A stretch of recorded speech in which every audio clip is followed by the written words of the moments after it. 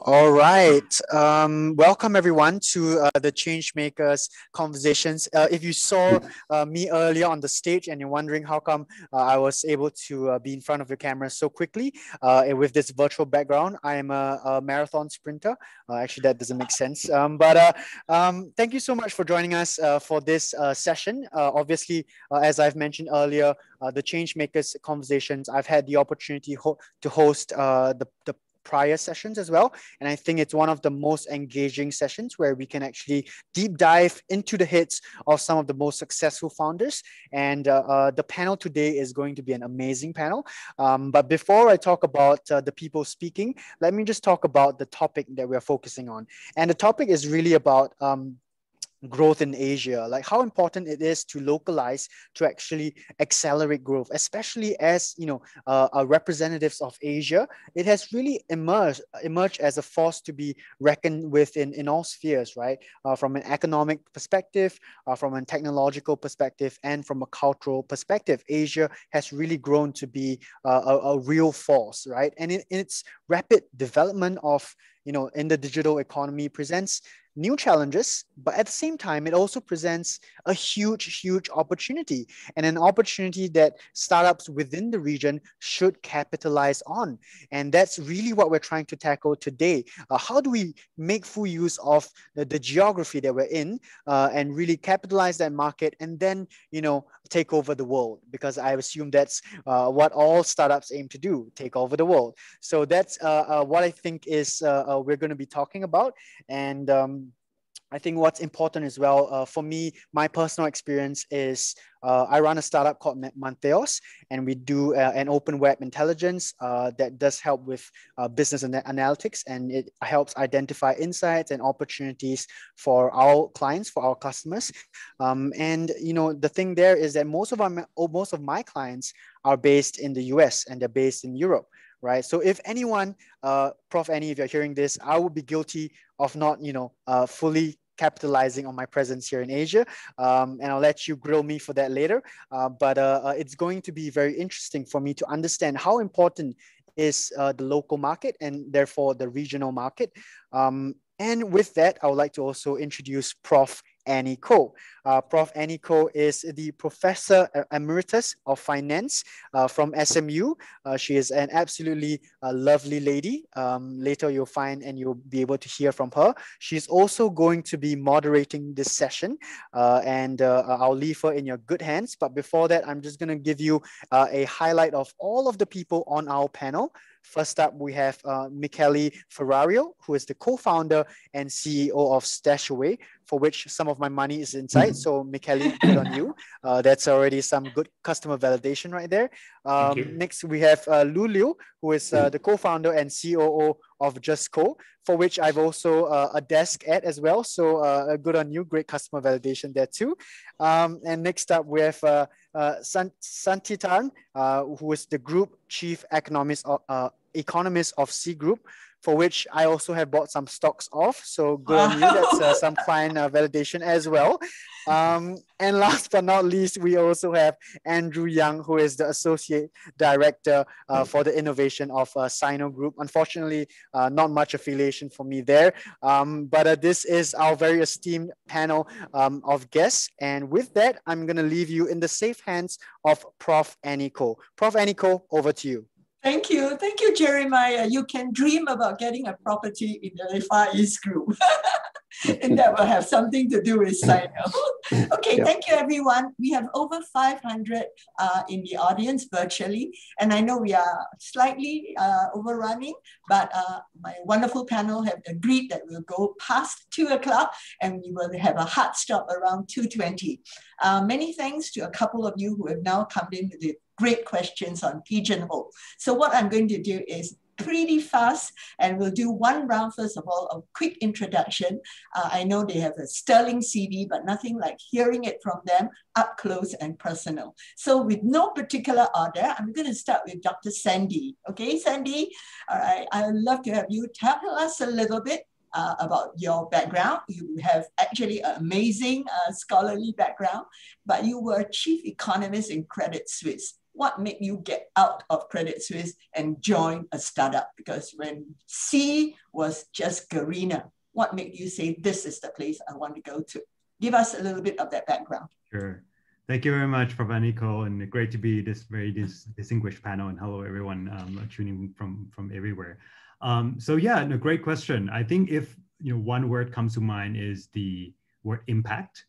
I actually wrote a report, I think back in 2017 when I was still at Credit Suisse, about how I think that ASEAN, Southeast Asia, is still a hidden tiger, and that the digital economy can really wake this tiger up and really get it to really reap the full potential of the rising consuming power, the very entrepreneurial society. So I think that's where I got really excited, and I think I really want to actually walk the talk and see for myself what it's like at the frontier. So that's when I chose to join C, and of course now C, we have 3 key businesses in the region, Garena, which is game publisher and game developer. Globally, we are in over 130 countries. Shopee is our e-commerce, which is in Southeast Asia and Taiwan. And we also have a digital financial service called C-Money, which is in Southeast Asia. Very nice. So this is your 5th year in C? Third year coming to 4th. Yeah, it always feels a bit longer when you're on this side of the. Yeah, I know. It's like 10x, in terms of time as well.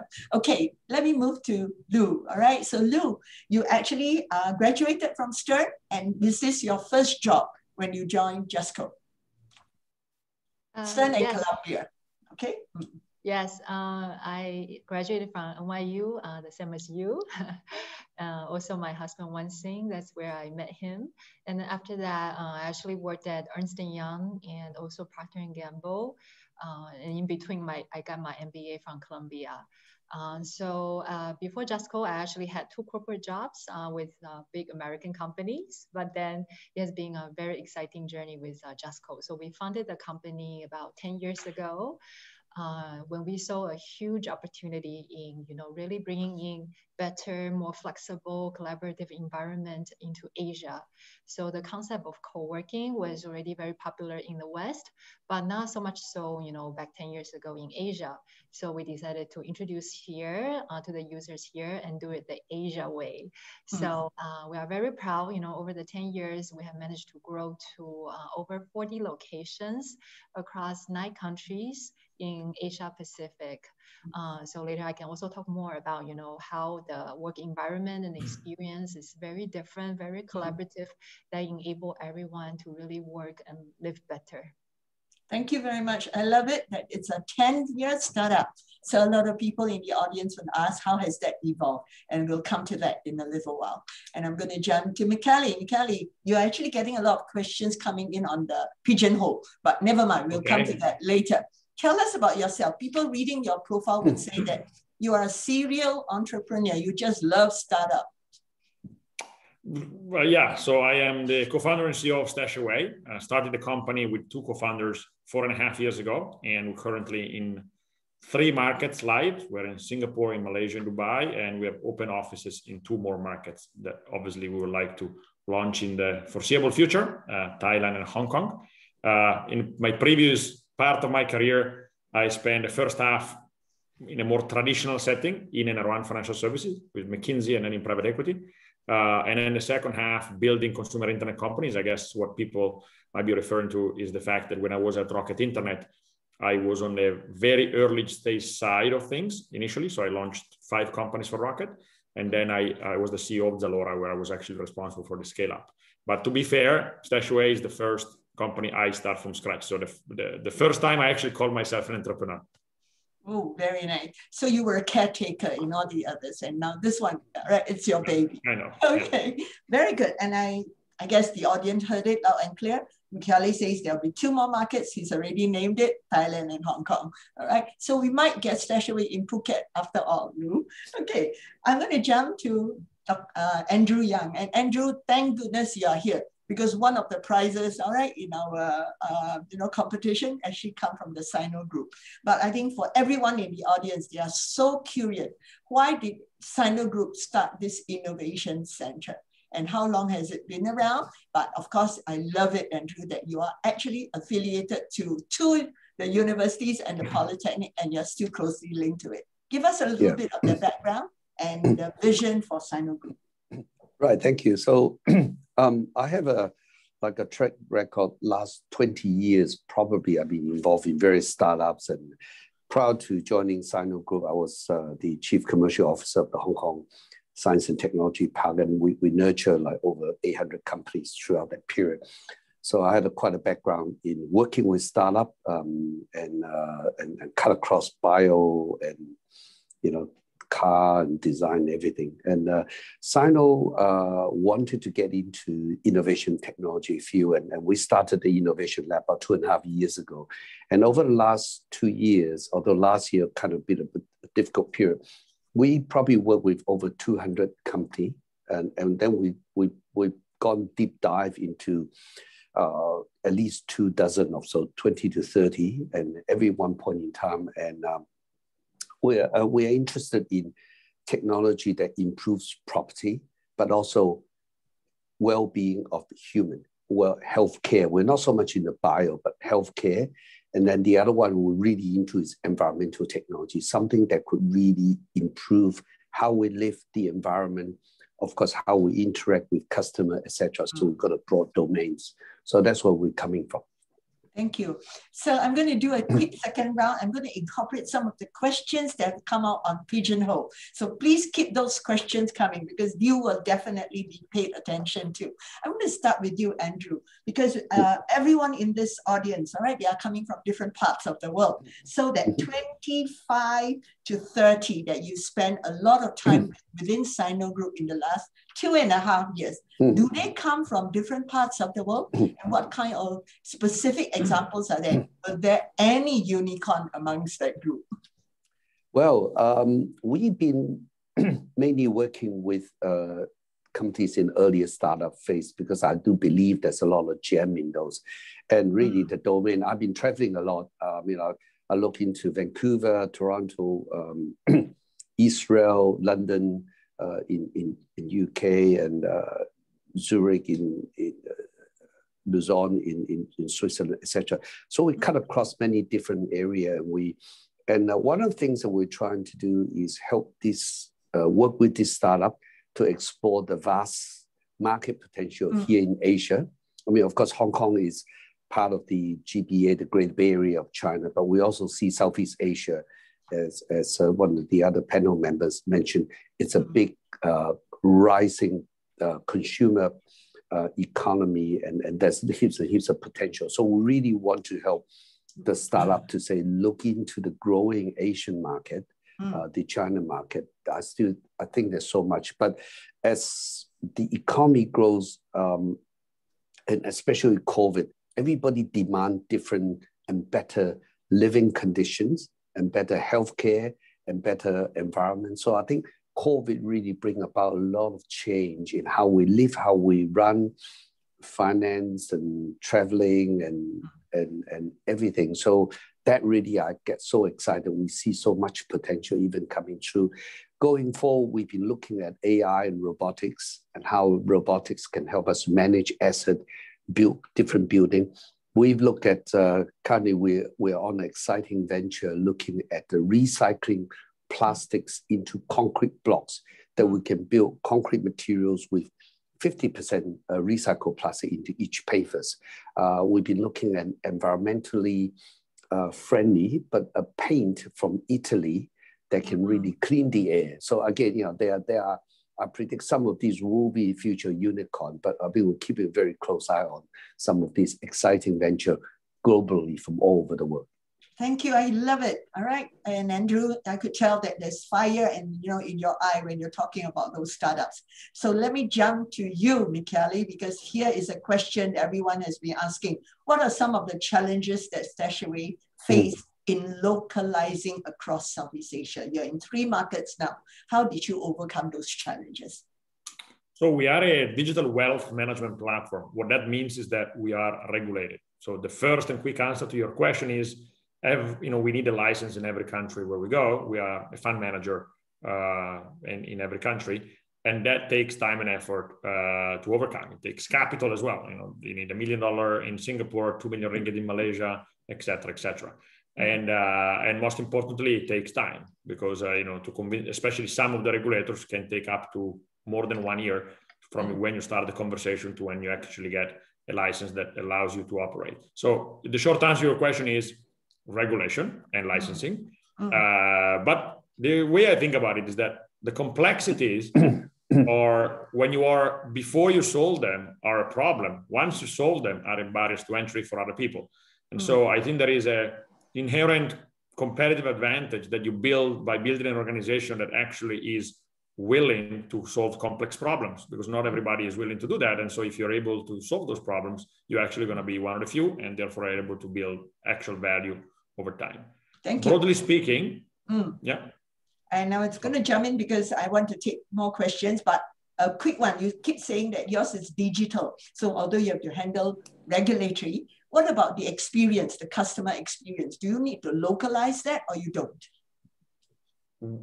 We try to keep it as standard as possible. I believe that we currently live in a very globalized world where kind of successful global brands are the same brand everywhere, and successful global experiences are the same everywhere. So we try to keep it as consistent as possible.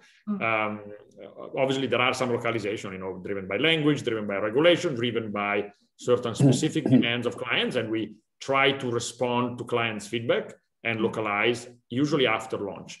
But in general, my point of view is that sometimes people tend to over-localize, and that creates cost and disruption, while when you have a recipe that works, maybe 90% of the recipe would work in other countries, and you need to localize 10% of it. Very good. So now this is where yours is definitely not just digital. Yours is very physical, enhanced with a lot of digital, tools as well. So there's a question here. Someone just asked, you made a statement that you want to do co-working space the Asian way. Can you give us an example of how you localized and decided that it's worth localizing? Because Michele just now was saying that he's 80-20. What about yours? Okay, so for me, there are three things I would like to maybe introduce when we localize. So we definitely are a global company, but with a local mindset. So first thing is really having the right team in place. So in fact, all our GMs, sales managers, and community managers, those serving our customers locally are all from local. So that's actually very important in how we roll out locally to make sure, once they're in our space, all the hospitality and service is actually coming from, people locally who know the local customers the best.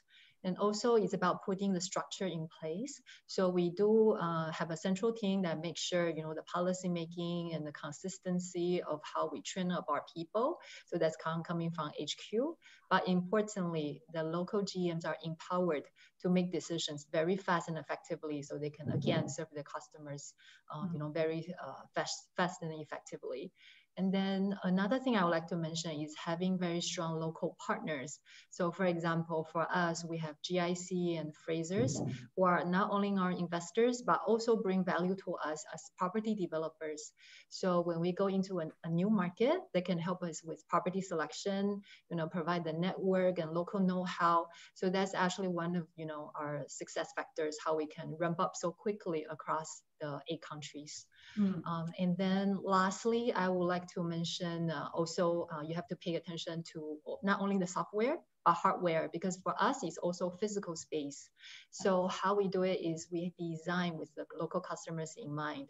So maybe just one quick example. For example, in Taiwan, people there are really environmental friendly. So we actually partnershiped with a local Taiwanese vendor to putting a lot of recycled materials in our furniture in the Taiwan location. So these are just some of the examples of what I mean by, being a global company, but always having a local mindset to be able. Are you in Hong Kong?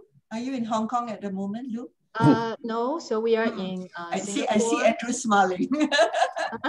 we need to talk. Well, I'm trying to China. I'm trying to close that deal here. And you have to quickly give us that deal, and then you can donate to IIE. Definitely. So I'm just teasing your leg. And actually, there is a question from someone who asked whether you have, have tried expanding to Hong Kong, and if there is a tip. But I guess that doesn't apply at the moment. But I'll ask you that later, Andrew. I'm going to come to Sandy now. Sandy, you have about 2 or 3 questions, but I'll bundle it together with what I intended to ask you. So, for everyone who is in the audience, the way C has evolved is actually innovation after innovation. So how do you keep innovating as a startup? You've actually identified both e-commerce, games, and now digital payments. How do you keep on adding on the parts? Yeah, it's a very good question. I think it all stems from the core of having very customer-centric mindset. And in fact, I'm not even sure we can call ourselves as innovator. We just actually listen very closely to what the customers want and how those wants and needs keep evolving over time. And just to give you an example, so we started with the games publishing business, and very quickly we realized the importance of localization, even when it comes to games. And then the need to have local teams to really understand the changing customer preferences, the different characters, different influencers. And it's through those local presence in all the countries, like I think 6-7 markets, and we got to learn that there are actually gaps in the market. For example, around payments, where how do you pay for games, all these things. That's when we started the digital financial business to solve some of the pain points really to payment infrastructure. And then 2015, that's when we realized that actually there's also a big gap that in e-commerce markets, there's no kind of go-to mobile-centric platform for e-commerce, which is really social-centric, based on chats, really fun, and a lot of the long tails cater to a lot of huge, very capable entrepreneurs and millions of SMEs in the region. So there was a huge gap and underserved markets there, and that's when we started Shopee, even though it's many people would say it's a bit late in the game at a time. So I think all of this evolution is really just listening and understanding the customer wants, which sometimes can shift very drastically. So you want to be able to pick up those changes very quickly and be very nimble to react to that. Great. And I have a question now. Any one of you can jump in. So how do you navigate language barriers but limited resources that you have to hire good people?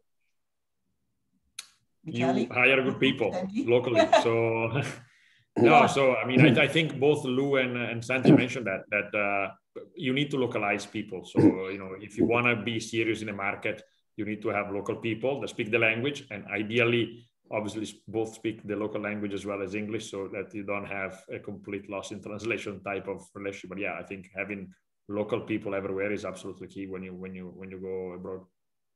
Very good. And then I'm going to push you a little bit. So all of you kind of started off from Singapore, right? Why Singapore? Any one of you? Andrew, are you here yet? Do you have an innovation in Singapore yet? Not yet. We meant to start something, but I think COVID last year stopped us from doing so. That's why I'm so looking forward to coming back. Thank you. I will remind you. Okay. But any of the other 3, why Singapore? So maybe I can talk on this question. Because for us, we started in Singapore. First of all, our background, my husband is actually from Malaysia, but both of us are Singaporean now. So another very key reason is actually Singapore is really the hotbed for innovation and growth. So we actually are able to, ramp up our innovation very quickly with the resources, the talents, and also support from the government. So for example, last December, we actually had a digital future of work platform launch graced by Minister Chang Chung Sing, who is a big believer in innovation as well. So during the launch, we are actually able to introduce technology and products that are really COVID related. So for example, we talk about physical space, but now we are actually beyond that. And we rolled out a platform called Switch that's on demand for people to book it from any time, so they can work from anywhere, anytime on a pay per minute usage. So I think this is especially helpful for COVID, for people who are, just dying to come out, still have some human interaction, but they don't want to travel all the way to HQ. So with the Switch platform, we actually rolled it out. We in CBD, in also suburban malls and sports clubs. And then we are also growing this platform now to China, to all our markets across Asia Pacific. So this is one of the ways we see why Singapore is a great place to start to really roll out the innovative products.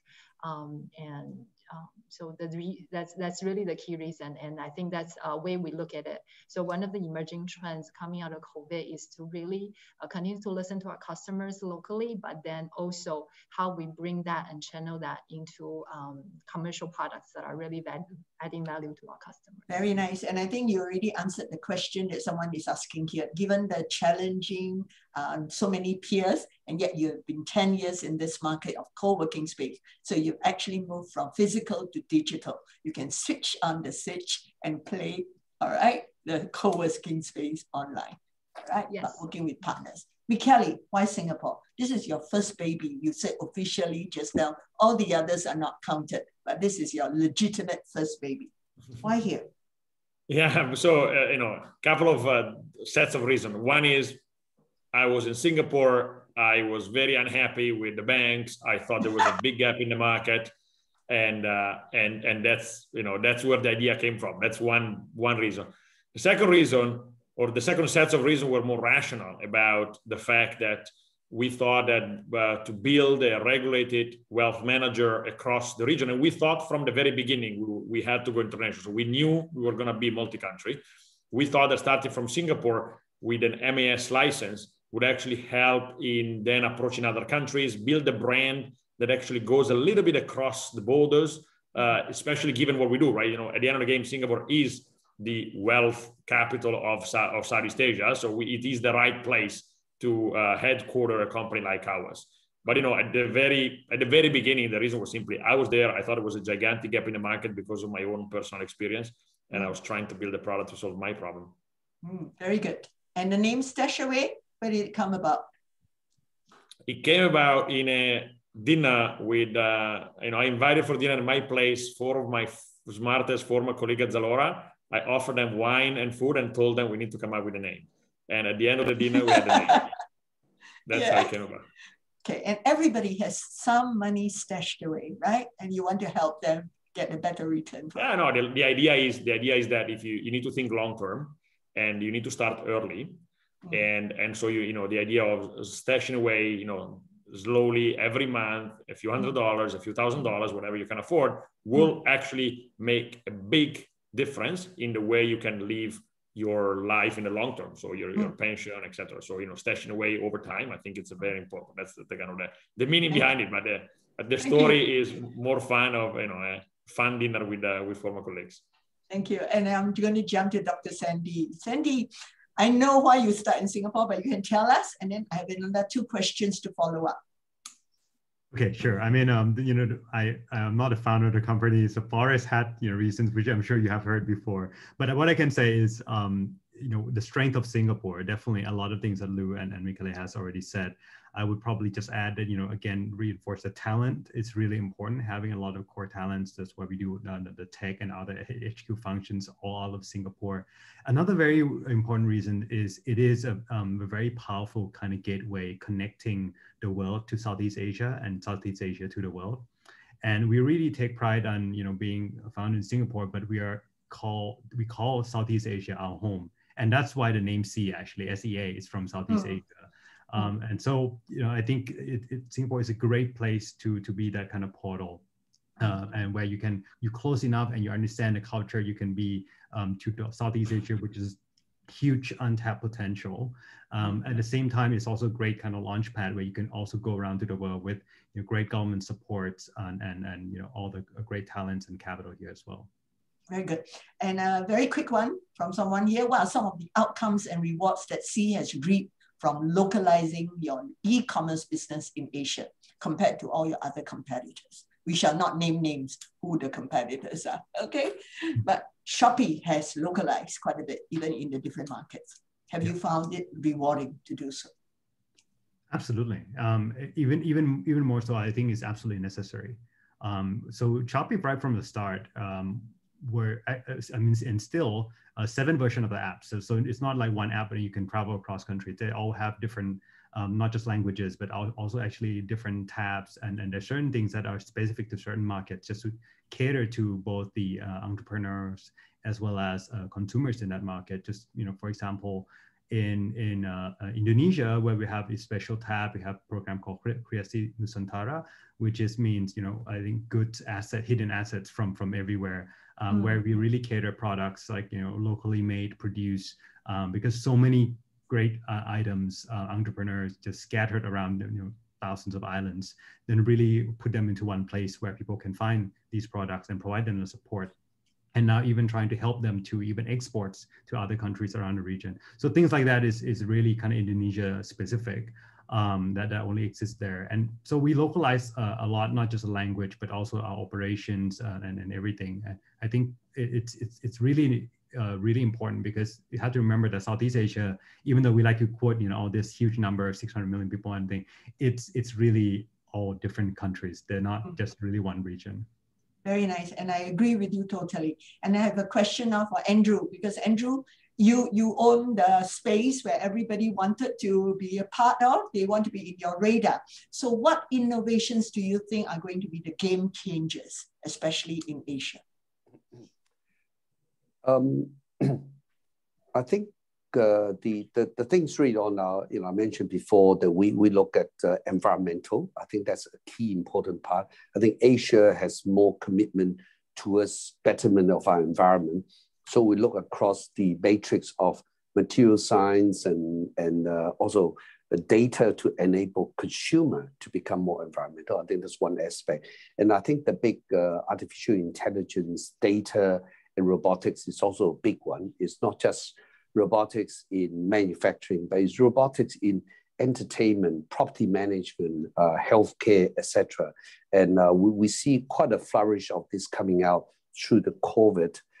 We use robots to sanitize assets, to do customer interfacing when we have issues. But I think a lot of just the position of hardware, software, and betterment of customer experience. I know it's very broad, but I think these are very broad area that I think COVID brought about. Let these factors surface up that we can actually see who are the better ones. Very good. Thank you. I think a lot of people in the audience are starting to put business plans for you already. Okay, as they listen to you. Okay, I'm going to jump to another one, because this one is again generic. How do you make a startup a unicorn? Hey, come on. They're all looking, their dreams are built on you. You are the example. Look, I don't, so my answer is I don't know. And obviously, even if I knew, I guess it wouldn't take 10 seconds to explain. But if I have to distill it as much as possible, my personal point of view is that you can't build a company thinking, about its value. You need to build a company thinking about what I believe are the two most important ingredients. On one side are your clients. So thinking, putting clients at the center, trying to listen to them, trying to solve their problems like Santi mentioned earlier. And on the other side, obviously, are your team members, your employees, everybody that works toward that goal. I think as a founder, particularly, your job is really to maximize value for these two sets of stakeholders. Everything else will come by itself. Nicely said. Yeah, I think that's a great answer. Maybe I can add to that as well, because JustCo is a unicorn today. So we're very lucky that we already hit the status. But I want to say first is really starting with the right people. So I think that's absolutely important. So we have a very visionary CEO and founder, but really supported by a team of very young and ambitious people who are able to, really commit. So we have people who started with us 8, 9, 10 years ago, but also now we've grown to a team of over 300 people. So we also have a lot of external hires that give us fresh perspectives, that really help us to have diversity and roll out innovation very quickly. So I think that's definitely the key. And then other things I mentioned, like strong local partners. So when you do things everything, you know, you have to make sure you have the support inside and outside. So how we ramp up very quickly, you know, to the new markets is really by having strong local partners. And then lastly, I would definitely say, you know, having the customers in mind, because whatever we do, we have to make sure we are a very sustainable business. We're not here just to, you know, grow shares and get paper value, but we really have to have a legit business and adding value to our customers and stakeholders every day. So I think that's very important to always listen to your customers. So like the innovation I mentioned, switch, you know, to enable people to work from anywhere, anytime, is actually feedback coming from our customers. So we know that's what they need. And then, you know, because of COVID, we also rolled out AI technology that will detect the crowdedness of the space. Is exactly because people want to be safe when they you know, work in a co-working space. So the Sixth Sense will actually help us ensure social distancing. And I heard about robots from Andrew earlier on. So that's also how we rolled out robotic barista. So now we have robot arms that make coffee for us. Again, very efficient. Coffee robot. Yes. Yeah, coffee robot. They can make American coffee, but also Nanyang coffee and cocktails. So again, it's some feedback from, you know, our customers that they want to have a very productive environment, not just for work, but also for fun. And you know, of course, with the COVID concern and everything, you know, we decided to also do this robot thing. Thank you. So I think the final thing I will leave everyone, hopefully will help, you know, our young professionals who are looking to grow and build their business, is really listening to your customers. So all your innovations won't be like pie in the sky, but they actually make commercial sense and add value to them. Thank you. And Sandy, I'm going to ask you this one because this is from one of our audience. So where else is the C Group looking to expand in the near future? Is this possible for you to answer? All right, kind of, you know, yeah, the big dream. You're now more than a unicorn. You're already listed. Yeah. So of course, everyone wants to be a C. All right. So where do you go for your next step? Where do you want to expand in the near future? Hard for me to answer that question, but I'll try to tie this in with the previous question as well, which I think is really important. I mean, I agree very much with Nicolai that, you know, we shouldn't really just aim based on the valuation to be unicorn, and agree with the importance of the people and listening to the customer that Liz just said. I will add one more thing, that you want to solve the problems for your customers, but I think you also want to make sure that the problems are big enough and hard enough. So that you can keep really going, because you solve a really small problem is really nice, but then you know, you can get to your finish line pretty quickly, and that's it, right? So if you should really solve a big problem. So in our case, for example, you know, we want to connect people around the world using games. We want to in e-commerce, really help connect consumers and SMEs and entrepreneurs. And despite all the rapid growth that we have seen in e-commerce in this Southeast Asia in the past few years, it's still penetration still very low. It's still around 5-6% of total retail sales, which means a huge amount to go. Same thing in digital financial services. More than 2/3 of people in this region is still either unbanked or underbanked. So there's a massive pain point that needs to be solved using technology, and can be used using technology, you know, including what Michael is saying and what he's doing, which is really great kind of democratizing that wealth management as well. So I think all of these things is really important. Go back to make sure that the question you're trying to answer, the problem you're trying to solve, is big enough, and that you're really passionate about it. Very good. I know you're all amazing, but I'm watching the clock because I promised people that 2:20, 2:25. So I'm going to go to the last round. I'm going to try and give you a targeted question because there were so many coming up. So I'm going to try and target, but yet at the same time, there's a generic message. So I'm going to start with you, Andrew. You know, for many of us here in this market, what are some of the markets in Asia where you see the most opportunities for expansion? What word of advice would you give to our young entrepreneurs out there? Which market do you think they should start? Even though you tell them Singapore is great, but in your mind, which market do you think they definitely should have presence, and why? Yep.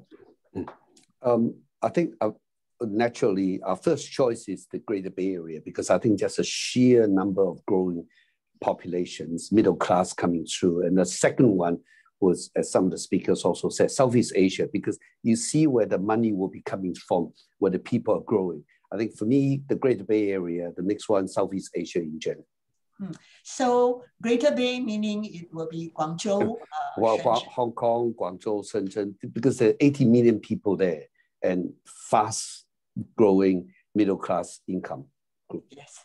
Wouldn't it be magical if it's Greater Bay Area together with Southeast Asia? Andrew? Yes, I think definitely, because we see, although it's a Greater Bay in Hong Kong, but then Singapore, the SCA area, is also a big Bay area, because Bay Area is talking about economy in surrounding neighboring countries. So the two, they're really, I mean, that's why for us, Hong Kong is a base, Singapore is also another base that we're looking at there. Yeah. So people who keep thinking Hong Kong and Singapore are actually competitors, actually the secret is complementary.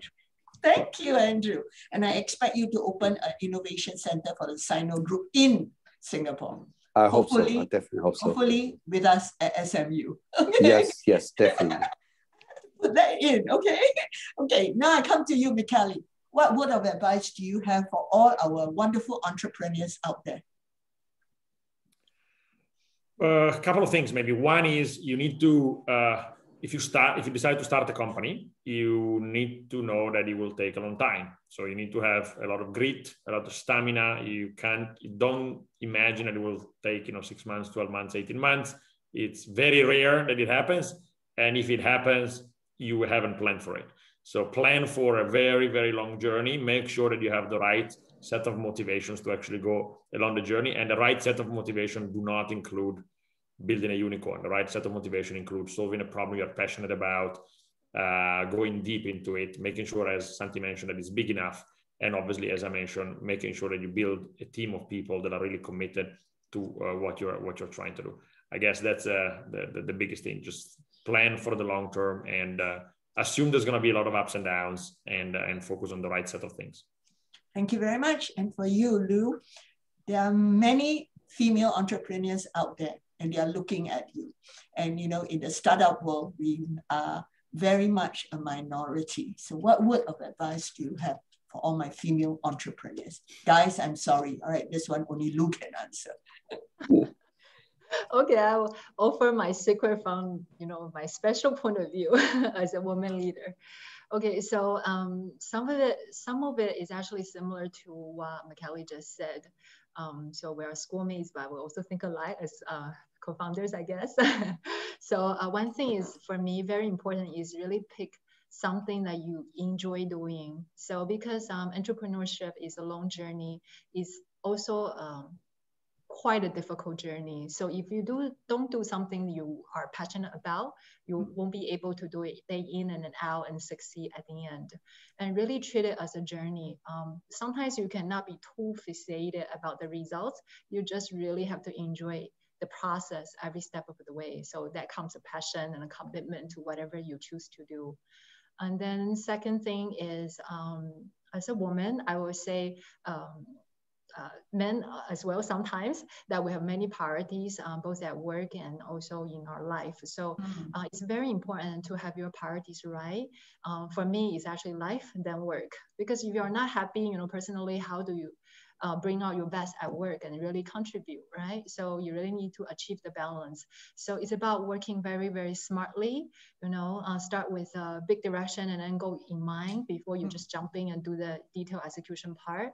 And then also having the right people to do it with you. So for me, I mentioned I love the team who work the team of people that I work with. Some of them started with us 8, 9, 10 years ago. So they're really like family to me. Then also the portfolio that I am responsible for is also aligning very well with my passion, which is again about people. So I do a lot of member engagement to make sure whatever the service we provide to them is always value adding. And so they can really direct the best out of the experience with JustCo. And then I spend a lot of my time training up the young and women leaders within our organization. So that's also something I feel, really aligning with my heart, what I enjoy doing day in and day out. So people inside JustCo can also become individual contributors and leaders. to perform their best at work. So I think these are probably some advice I would give. Very nice. So first, thank you very much, Liu. Yeah. The human touch is very strong. And Sandy, yes. you get the final word. So we are going to be announcing, the winners of our competition in a little while. What word of advice do you have? C, Garina, whatever name, have gone through a long journey. So what advice do you have for all the startups, even after winning the LKY competition? That's a perfect question, because actually we just think about that. There's our core values, which I identify the most with, which is we stay humble. And I think that's really, really important, because I think after a while, all of you are going to go out there and going to be very successful. The winner, of course, of this competition is very successful. But at some point, you don't want the success to become your enemy and actually slow you down. How do you stay hungry? How do you stay focused? How do you stay committed? I think that's really the key. So I think humility is really essentially the core set of values that allow you to keep going at a pace and stay very focused. So I think that's probably something that we have to always, and I think it's a muscle actually, that you have to keep building over time. Thank you, ladies and gentlemen. This is amazing. I'm going to pass the mic back to Jeremiah in a while. But actually, if you listen hard and clear, all right, there are a couple of wonderful P's that have been articulated. I think every startup that I know who actually became a unicorn always know what their purpose is. And the second big P, which I'm hearing loud and clear from all my panelists, is passion. If you don't like what you're doing, you're not going to get anywhere. And the third P that I'm hearing a lot, in spite of the world of technology and artificial intelligence, it's people. Customers are your people, your staff are your people, your stakeholders around you, your partners are all your people. So on this triple P, all right, platform, I'm going to say a big thank you. SMU and IIE are totally grateful that you have been so authentic in all your sharing. Thank you very much. Thank you. Thank you so much. Okay. Thank you so much, guys. Before you leave me, I do have a couple of things. First of all, thank you, Prof. Annie, truly an academic, summarizing it in a very concise manner with the 3 Ps. So thank you for that. And of course, to all of our panelists, I would like to thank you for all of your insights. Prof. Annie mentioned there were a couple of wise takeaways, but I think there's more than a couple, especially if you're a startup and you're looking about localization or where to actually expand your business growth. There's a lot of takeaways, and what I want to do now is I want to take a quick photo, a quick group photo. If everyone, it's good that we're all virtual, so that means that we don't have our masks on. So that means we can actually smile and people can actually see that. So I'm going to cue you guys in 3, 2, 1. We'll take a nice group photo, okay? And we'll be taking a screenshot, okay? So everyone, can I get your brightest smiles in 3, 2, 1, smile. All right, perfect. Let me check if I've got that. Okay, perfect. That's a great group photo. And before you leave me as well, to all of our participants, I actually want to bring on our graphic recorder, who is Ming Lee. And we've been doing this for a couple of sessions for the Changemakers, whereby we invite an illustrator or a graphic recorder to actually piece down and pen down his insights and his takeaways in a graphical manner. So you can see here, these are some of the takeaways that he's been able to jot down from the session that we just had. Obviously, you have your beautiful faces, Prof. Annie, Michele, Lou, Santi, and Andrew, all at the bottom. And then you can see some of the key takeaways, like evolution. It's largely listening to what the customers want. And it's going to be filled up subsequently.